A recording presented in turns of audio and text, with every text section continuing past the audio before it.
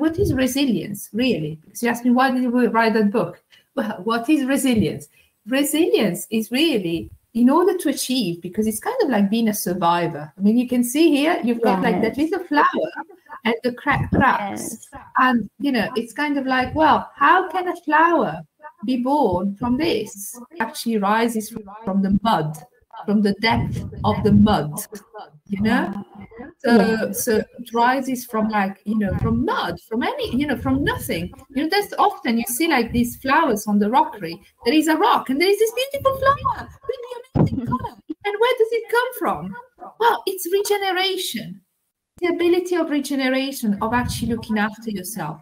So, what is resilience? You asked me, why did I write that book?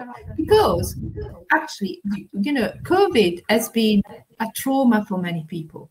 It has blocked the economy, okay? Yes. It has actually blocked, well, many people lost money, and many people, many business went bust. Many people died, right? So there's been a big impact on many aspects.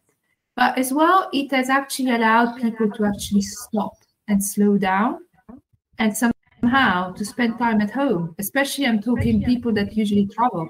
So spending time at home, that means as well regenerating, and just because, stopping.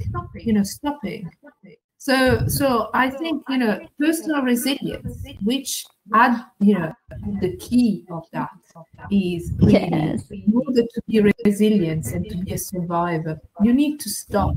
Because it's like with the seed. The seed needs to lie there in order to grow. Then it finds its way. So personal resilience is really an output, but it gives like very practical guidelines of how, in terms of stopping, how you can think so that actually you can plan ahead, so that you can make this kind of, time of stopping just like more smoother. You don't have to be hit by a pandemic to actually having time to stop. You can actually, think mindfully. Like when I talk into my mindful time management, you can think mindfully all the time, putting your priorities right, so that when things happen, you cannot ever control everything, but at least you've got that kind of that well-being mentality that actually allows you to be personally resilient.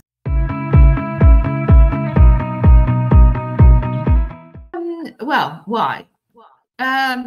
Because I think there is a lot of pressure that is put on that oneself put when they have, we put on ourselves when we are parents. This book, it gives points of reflection to everyone, in terms of that, in terms of practical, really practical, for, let's try not to argue, it's pointless.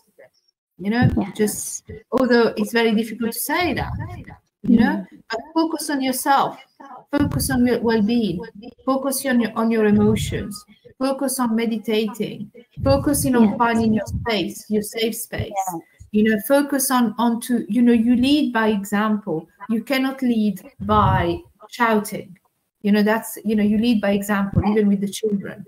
So it's all practical skill set, basically.